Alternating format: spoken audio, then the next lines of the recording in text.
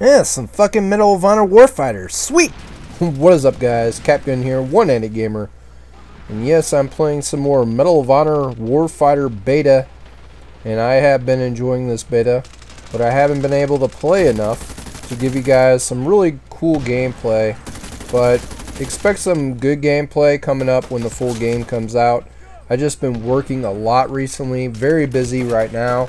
And like I was saying, I have been working more hours, so that's less time for me to actually play and give you guys some awesome gameplay. But I have a gameplay right here for you guys, and you'll definitely enjoy the end part where I get a cool kill streak. But anyways, I wanted to talk about what just happened right there, where I kept on killing him over and over and over again. Not the same guy, but basically the team that was coming down from that helicopter.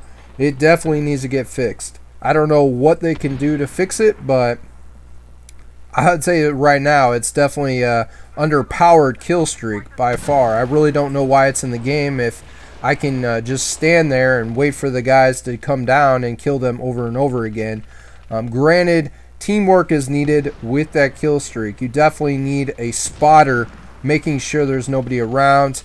And I would definitely not put it in the center of the map. I would put it definitely in the back of the map maybe, which is kind of unfortunate because really the whole point and the whole idea for that chopper is so that way you can get to the objective much quicker.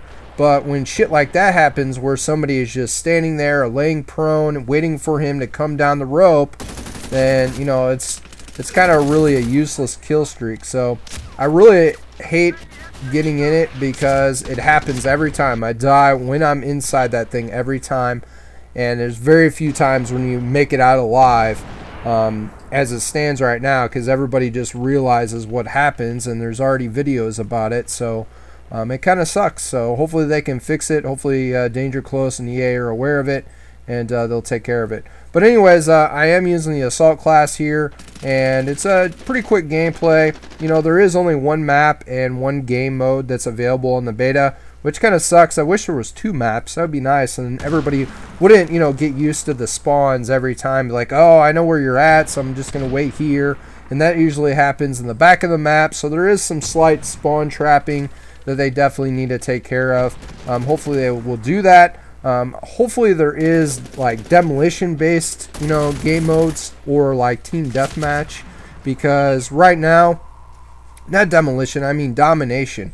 It's kind of like search and destroy in a way, but basically the game mode is it alternates the bomb sites, so you like move around the map all over continuously.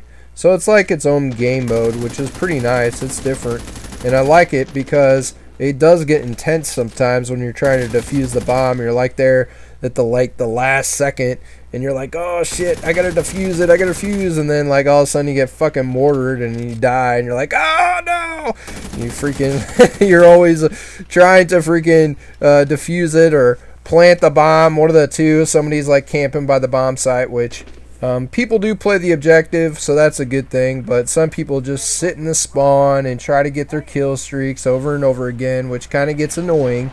So hopefully they can adjust the spawns a little bit, but I don't think they really can do anything about it, considering there isn't like map area where you can't enter like Battlefield 3.